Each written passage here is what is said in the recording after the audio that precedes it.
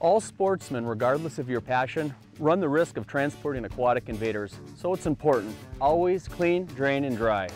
Waterfowl hunting is a passion for many, but it puts us into close contact with a lot of vegetation and bottom materials. This means we need to stay hyper-vigilant against the spread of nuisance invaders like Eurasian water milfoil and zebra mussels, to name a few.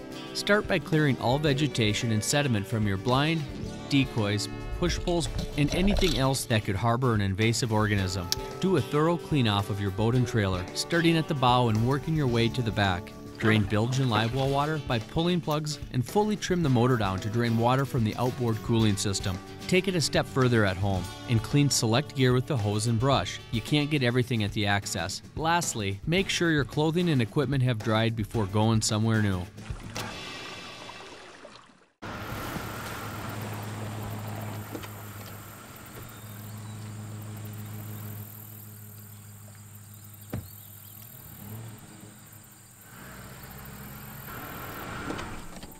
Auto stow and deploy, power trim, and your choice of iPilot or iPilot Link.